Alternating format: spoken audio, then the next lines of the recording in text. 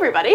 Welcome to Connected Success with me, Ashley Owens, 12:30 and 1 o'clock on Thursdays during your lunch break, where we talk to the power networkers of the greater Philadelphia and South Jersey area. So I was just fangirling with this wow. Okay, I've had this coffee today. This is 2 coffees in 1. Oh. So I chugged this before I got in. You were here early, so my day just started. Great. That's all good. Welcome to RVNTV on Connected Success. I have Dr. Colleen Georges. Yes. You and I have not officially met until right this moment, and we walked in like a bat out of hell and got very, very excited. Yes. So I'm going to calm down a little bit because I'm very happy that you're here. We were talking about some of the things that you've seen me in, but what I could talk about myself all day long. So literally this is the first time that we've met. It was 5 minutes ago you walked in. So I want to hear who you are, what you do, and what makes you awesome. Make sure you hit on that part, because people miss that sometimes. I love that question. Good. Right? Because we don't spend enough time talking about what makes us awesome. No. We spend more time talking about the opposite of that. Very much so. That's not good for the self-esteem. No, no, it is not. So thank you for asking that. My name's Colleen. Doctor. Let's be very clear. Yeah, you've earned that doctorate. Yes, Dr. Colleen. I go with Dr. Colleen because Dr. Georges sounds too formal, and I'm not about the formal hierarchical stuff, but. Yeah, I'm a life coach, I'm a career coach, I'm a speaker, I'm an author. I do a bunch of different stuff. Slow down, because that is very important. You are a life coach, you are a speaker, you are what? An author and a career coach. So you do a lot of amazing things. Oh, and I also teach at Rutgers. Do you really? Yeah. Rutgers Camden? I'm from Piscataway, New Jersey. Shut up! Yeah. Okay, yeah. So sorry everybody, just enjoy this meeting as we have it. I'm from North Jersey. Where are you from? Bergen County. Okay, yeah. So I'm central. Yep. I can't even handle. Yep. I'm so excited cool. right now. So you're not originally a South Jersey girl? No, I am a poser of New York. I got you. You get it? We're a little bougie up there, a little entitled, and then I was like, I'm good. Peaced out, kind of Philly. All the parts of Jersey are different. And only if you live There's here 3. do you know that. Yep. 3. There's distinct. 3. North, Central, and South. So excited about this lifetime. So amazing. So, okay, so you have your hands in a lot of different titles. Yeah. So tell me the journey, how you got to that career that you're taking on now. Sure. I mean, I think largely, I knew I wanted to be in the helping professions probably from the time that I was in high school, I would say. And then so in college, I studied psychology. I went to Rutgers. I joke with my students that I've been at Rutgers for 26 years. You're a super senior. 26 years. Since 1993, I never really left. Wow. So, and then I went to graduate school for counseling and did my master's and my doctorate in counseling psychology. I kind of went straight through. Wow. And so the original plan, I think it's always funny when we talk about what the plan was, is very different than what I do now. I originally wanted to either work in a psychiatric hospital, or I wanted to be a prison psychologist. And I continued to be absolutely fascinated. Investigation Discovery is my favorite channel. I mean, that's like my hobby. Oh, I'm good with like murder all day long. Oh like my God, I love watching murder. I feel, why am I so morbid like that? I don't understand. But like you learn so I feel like Criminal Minds and your doctorate and my knowledge into Criminal Minds is like the same thing. So so I feel like you'd be able to answer the questions and I'd just be able to get away with it. Yeah. Right. Yeah. I mean, it's like fascinating, but I realized. So when I was in college, I did like this externship my senior year, and it was at a psychiatric hospital, and it was with a population. Many of the people in this ward had committed crimes and were in this unit. And it was one of the most fascinating experiences of my life, but I realized it wasn't a fit for me. Yeah. When I went to grad school, I had spent time in college working with teens and families, and so I thought maybe that's what I want to do. And the irony of talk about where networking begins, I talked to my advisor. I think it was like my first year there. I said to my advisor, do you know of any opportunities on campus where I could do some work with teens and families? And she says, well, I don't know anything about that, but my friend, who's the director of career services, is always looking for an intern every year. I don't think she has one right now. Maybe you could talk with her. And talk about, this was 1997. I just had lunch with Crystal 2 days ago. We've had a relationship all these years, and that woman changed my life. And I said, you and Sandra changed my life. It takes one person. Yep. One or they two changed people. my life. I never was interested in working with college students. I never was interested in doing anything in career counseling. I didn't even know what that was. And that internship changed my whole career trajectory. Wow. And so I worked in higher ed for many years. I was a director of multiple programs for first-gen low-income students. started this little resume writing career coaching business on the side back in 2008. Because there was a need. It's not like you just, you know, No, yeah, I loved that's the it. best part, yeah. It's like I love doing it with college students, and so it was a hobby, and I was kind of doing this on the side for free for many, many years. And then somebody said, well, why don't you start a business? And that's kind of how it began. And so for then 2010, I decided to leave salaried work. And I know you've launched a business as well. So, you know, it's a scary moment, but it was what I wanted. We had just had a son a year earlier. And so that was back in 2009. In 2010, I walked away from the full-time higher ed career and the business full-time with part-time teaching, and that's how I got here. So how is business? How's it going? It's been really good. Really? Really, really good. Who's your niche? I know you said you worked with college students and things like that, but who do you love working with? Oh my God. You know, it's funny. I'll always have a passion for working with women. And I'll say that while a lot of my clients are men, and I love the guys I work with, I just had a session this morning, you know, I mean, I just have a passion for working with women. My students are predominantly women at Rutgers in my teaching role because I teach at Douglas Residential College, and so most of my students are women students. But, you know, my clients are men, women, I joke from like 18 to 88, so the adults, and work with any teenagers or kids. But, and I love all of it because it's different. Yeah. The base of my work is really about, again, it's, you know, it's career and life coaching, but my kind of specialization is, and I'll go with this is what makes me awesome, because I never did say it, and you did say, remember to say it. I'm all about self-talk. So my book, my work is, we can set goals for ourselves, but if we're not working on the conversation we're having with ourselves as well as the conversation we're having about ourselves with other people, then we can derail ourselves really, really easily. Right. So with the passion that you have for service and for helping people, especially in I think now more than ever, everyone's having very much severe issues maybe with the climate, the culture, whatever it may be. And I feel like that it is sometimes very hard to find a mental health professional or even a coach or somebody like that in what used to be a very sensitive topic. So when somebody calls you, what problem are they typically having? You know, while it ranges, I would say that career-related issues are usually at the core. Even those who come to me for life coaching are still, in essence, career is almost always a piece of it. Yeah. Of all the years I've been doing this work, I can literally count on one hand how many people I worked with career was not part of the equation. Yeah. And I think, you know, a lot of it, and even the conversations I think about just this morning, it's you know, how we interact with our colleagues, how people can have, you know, sort of a negative impact on us and our state of mind in workplaces, how we fall into habits of staying really late and taking work home and allowing our careers to sort of obliterate and overtake our entire lives. And how do we reclaim control of our time and reclaim control of our perspective? And, you know, when operating with sometimes people who maybe are a negative influence on us. But that also works itself into the life space too. And so people are working on a variety of different goals in terms of relationships or just personal. A lot of people, often people who want to start a business of their own. I do a lot of that type of work with people. But I think that it's often career-related stuff and then things in the realm of relationship and maybe goals with like maybe buying a house or finances or things where, you know, it's all the things that are non-urgent issues that we set aside. It's all the things that we're passionate about that we never get around to.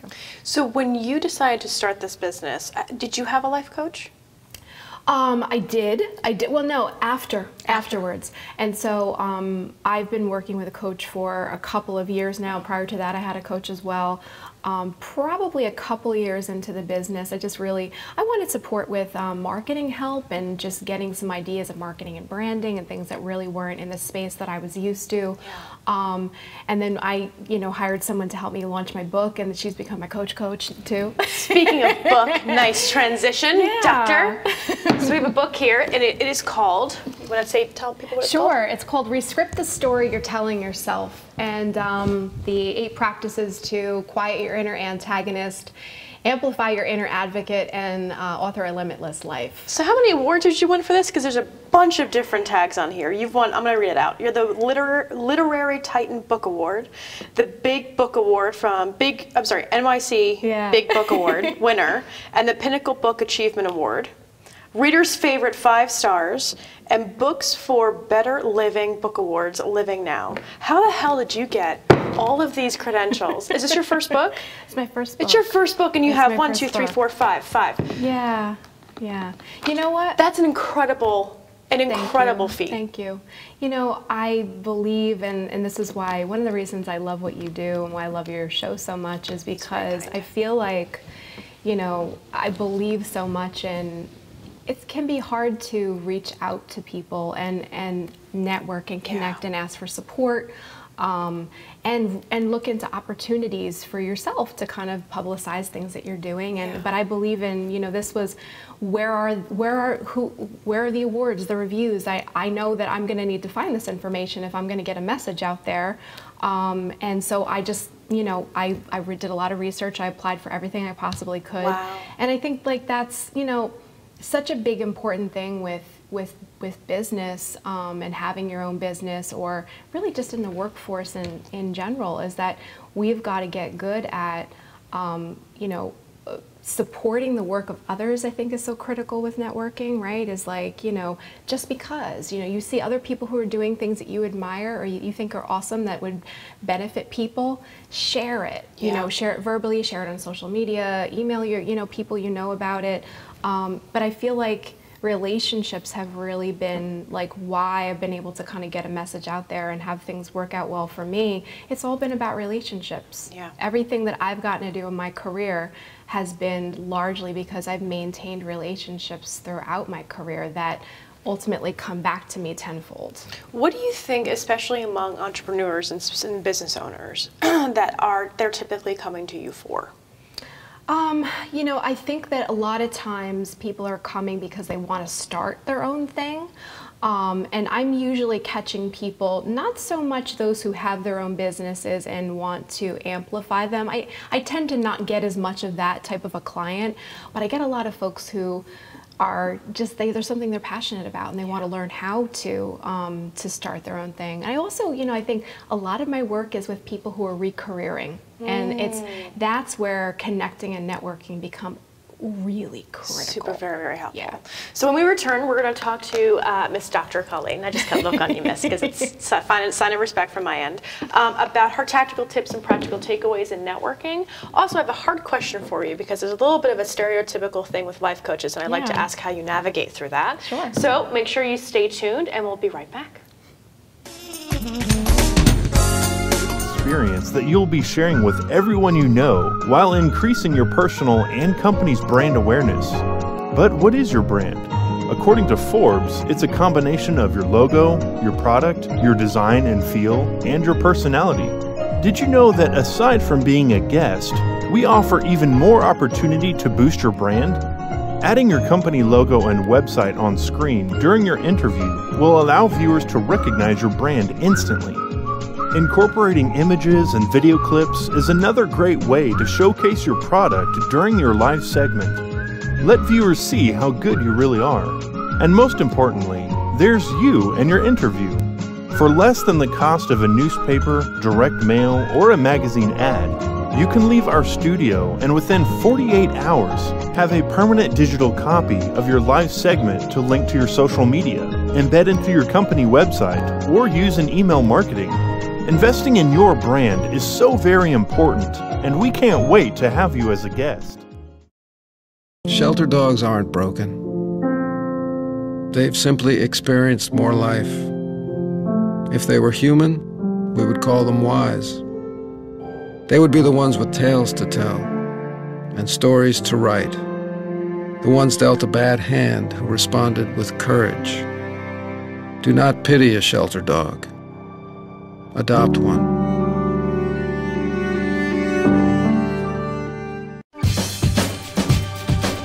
Say we've got grit.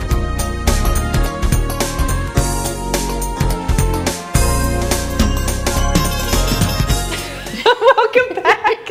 I hope everybody heard my complaint of trying to get free advice from Dr. Colleen about my trash brain. Welcome back to RVNTV, where we talk to the power networkers of the greater Philadelphia and South Jersey area.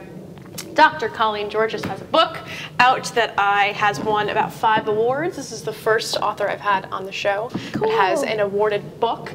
And my big goal is to learn more about the kinds of people you enjoy working with, how you navigate through networking events. What do you prefer? Do you like giving more education online and that's a networking activity? Or do you go and do you do a lot of networking events? And what is your networking style? And what's been successful for you? Because sometimes networking styles and activities will crash and burn.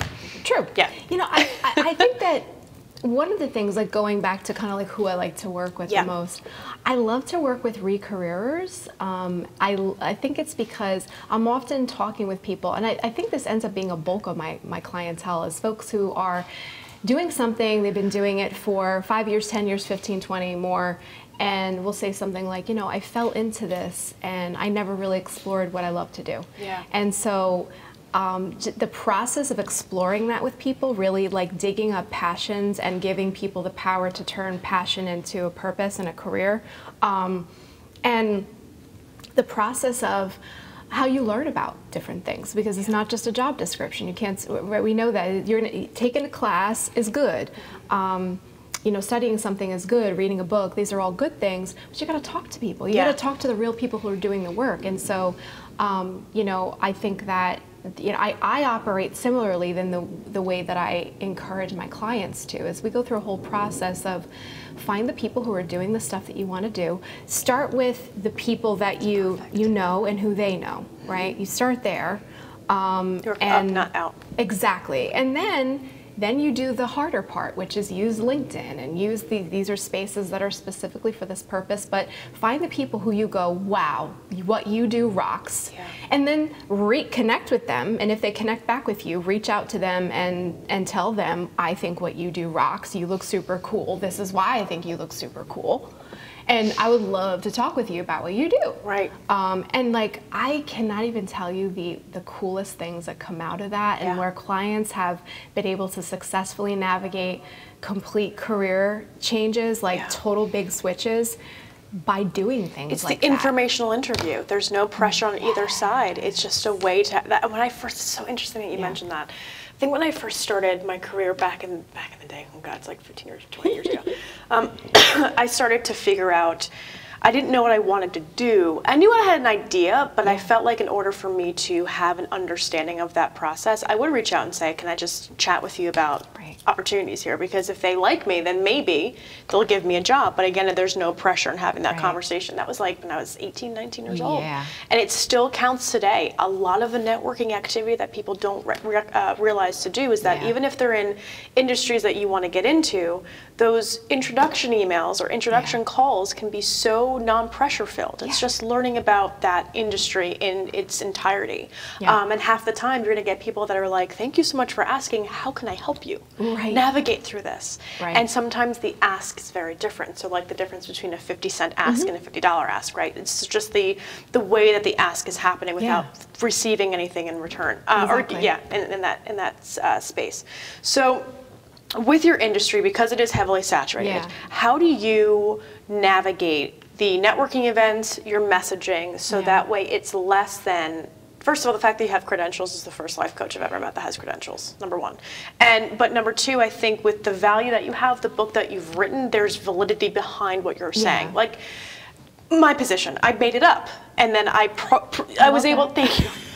Actually, Sarah Rosenberg gave me the idea, but I had to prove before I said, what I was doing with 2.5 years of just branding in that capacity. So, and then, kind of putting, things I added to my profile. But the goal is I had to prove myself in that way. And I feel like no matter what position you're in, you have to prove yourself.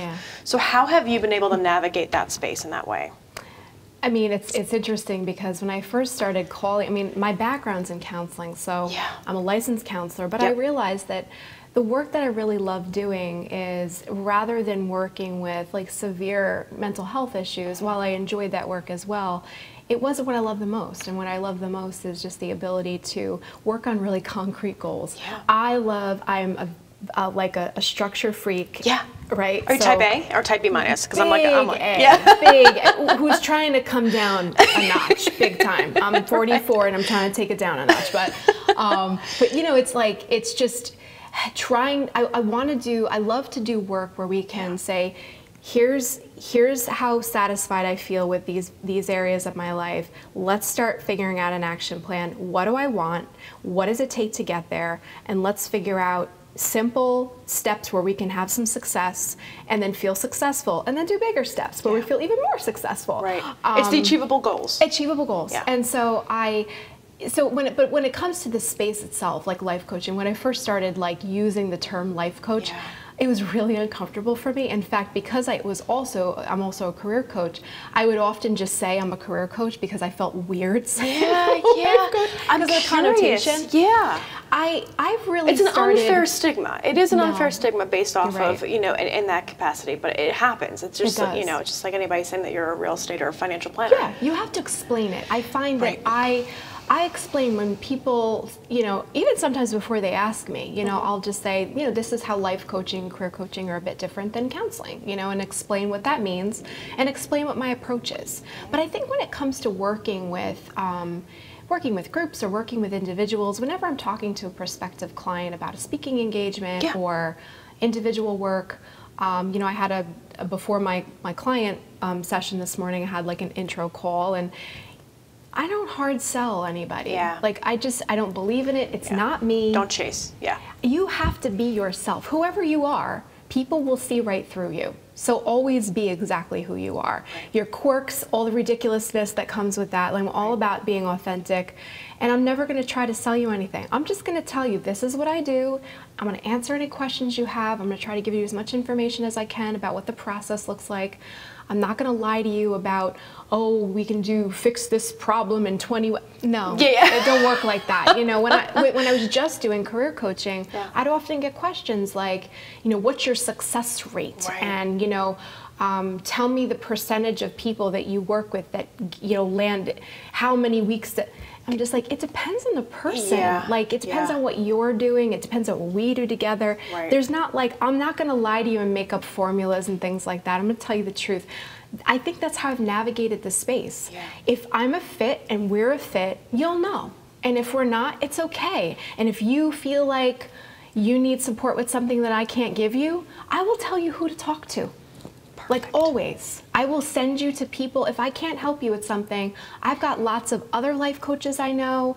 I've got therapists I know. I've got other career coaches and resume writers and people that I know. And I'll always refer you to people. I think we have to not be afraid of our competition. We have to support people. Because when you're trying to be competitive with people see it, they feel it, and you feel it in your bones. Yeah. You're like, oh, you're full of it. Yeah. Yeah. So now I think that's beautifully executed. So when you are networking, who do you like networking with? So who's a strategic partner for you? So that is typically defined based off of people that you can share clients with that also share the same target market. Yeah. So for example, a real estate agent and a divorce lawyer would be great strategic partners, right? Because you're either downsizing or selling, whatever it may be. So who do you like networking with? You know, it's funny, I wrote resumes for 20-something years, and I stopped writing them about a year and a half ago, largely because of the time commitment that they are. And once the coaching and the speaking built up, and I liked that a bit more, I was like, well, something has to go here. So I have a lot of resume writer friends that, you know, even when I was writing resumes, if I was too booked, I could tell you, well, you can reach out to Jen and Michelle and Crystal and these folks and give people their information. The resume writers, absolutely, especially now that I'm not doing that work anymore. Therapists, because I think it's, you know, again, oftentimes people reach out to life coaches because in some cases, because they're looking for counseling. And I will never tell you I am going to do something that I can't really provide for you. Even if I technically have the background, I'm all about boundaries and parameters. You know, it's like, I know what work I'm great at, I know what work I love to do. And if it's a fit, it's a fit. If it isn't, I like to have therapists that I can refer people to. You know, I think also in the range of knowing some folks who are really good at, like I know a couple people who are really, really good at, once you have a business, how to market it and how to be really good at building your clientele. Whereas while I can help you with that, it's really not my niche area. Yeah. I can be supportive to a point, and once I reach a point where that's not helpful anymore, I've got folks I can send you to that really do that kind of stuff. They can tell you how to grow your business. Love that. I love that. And when you speak, what topics do you talk on? All things around positive psychology. I get to talk a lot about the rescripting now, which is really, it's in the realm of positive psychology. So a lot of things about self-talk, communication, conflict resolution. And who do you talk to? A lot of like who hires you to speak? Clients. Yeah, who hires you to speak? I do a lot of staff development. Colleges and universities, a lot, because my background is in that area, my network is in that area. So much like many industries, higher ed, everybody knows everybody. So it's like very incestuous. So even it's if like staffing. Like totally. staffing agencies are the same way. Yeah. So a lot of, like, my husband works at Middlesex County College. Yeah. I would say I teach at Rutgers. My background is there. I get a lot of gigs over there. Good. And you know, corporations certainly as well, to help people with marketing themselves on paper, in interviews, because obviously, you know, the resume writing, I may not write them anymore, but I still help people navigate the coaching through how do you do that. I work with companies who are going through mergers and acquisitions to help people basically talk about how to manage. Where were you 4 or 5 years ago? It's tough stuff. Yeah. Yeah, it's scary. So we are done. Oh my goodness, I know, keep me a favor, it's the worst. I want to talk to you. I get like 17 people I want to introduce to you. So before, after, in between sessions, I just need to do me a favor. Look into that camera right there and tell people how they can find you. So you can find me at www.Colleen, that's Colleen, George's GEORGES.com. All of my coaching services, speaking information, book stuff, and all the crazy things I do, they're on there. And yeah, for anybody who's looking for a speaker for something, staff development, something to motivate staff, deal with communication conflicts, all that kind of stuff. Hang out with Dr. Colleen. Make sure you pick up her book on... Oh, it's on Amazon. Amazon. There we go. On Amazon. Make sure you pick up her book. Is this you? Are you an off-Broadway singer? No, that's my forward writer is Judy Torres of Freestyle Music. Son of a gun. All right, everybody, please make sure you hang out with Dr. Colleen Georges. Make sure you follow us next week. If you'd like to be a guest on Connect to Success, make sure you reach out to me, Ashley at ashleysys.com. We'll get you on the program. Stay tuned next week where we talk to the next power networker of the greater Philadelphia and South Jersey area. And thanks for joining us. Have a great day.